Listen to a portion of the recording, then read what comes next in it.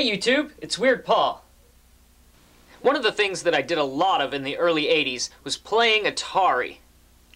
One day in 1983, I was looking at an issue of Marvel's The Adventures of Kool Aid Man.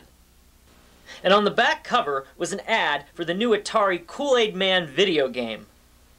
Atari games were somewhat expensive, so my family would only get a new one every so often.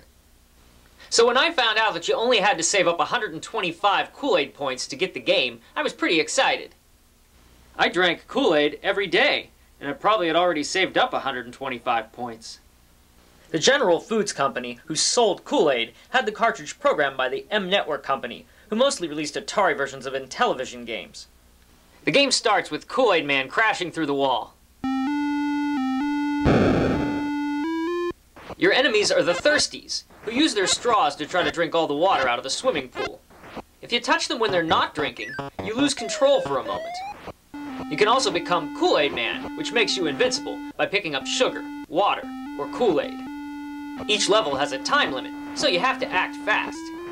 The game ends when all of the water is gone from the swimming pool. I played Kool Aid Man a lot, and my high score book shows that I once achieved a score of 67,900 points. Another game that you got by sending in labels was Chase the Chuck Wagon. This game was programmed by the company Spectravision, and you got it by sending in proof of purchases from Purina Dog Food. In this game, you control Chucky the dog. You have somewhere between 30 to 60 seconds to get through the maze to the Chuck Wagon at the top. There's a dog catcher running around who can take away one of your 3 lives. And there's a bone, or a dog, or a piece of kibble that can freeze you and decrease your score.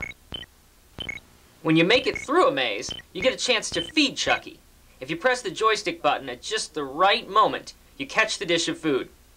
Eat up, Chucky. You accumulate points very slowly in this game, so scores don't get very high. My high score is 1,256.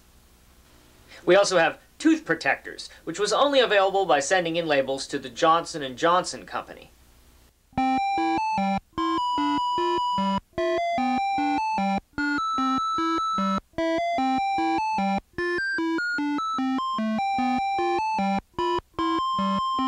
In this game, you protect a row of teeth by holding dental floss above your head.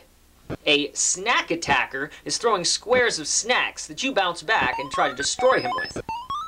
Occasionally, and unexpectedly, the snack attacker drops down to try to catch you. You have to act fast or lose a man.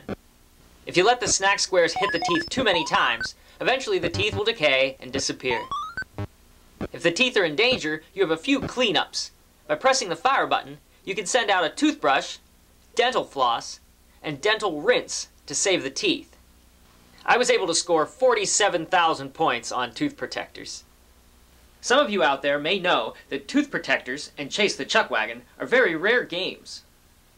And since my family didn't get these in 1983 when they came out, we were fortunate to pick them up later. By the late 80s, a lot of people were getting rid of their Ataris. My parents would often go to rummage sales and pick up any cartridges that we didn't have, including these, for as little as 50 cents each.